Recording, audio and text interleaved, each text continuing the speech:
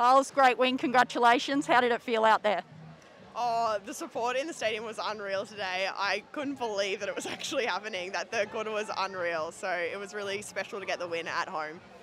And there was a fair bit of physicality in the middle there. You got a fair few tips and touches. How was it at Wing Defence? You obviously had to shut down Liz Watson.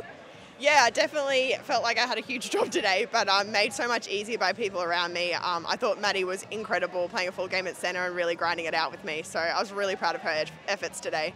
And is that what the focus was during the week? Was like just to go the 4 quarters with the same team on court?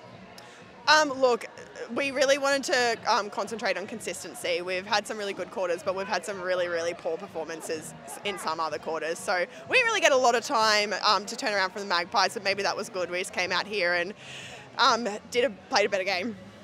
Yeah, great. Chockies to celebrate? And sleep.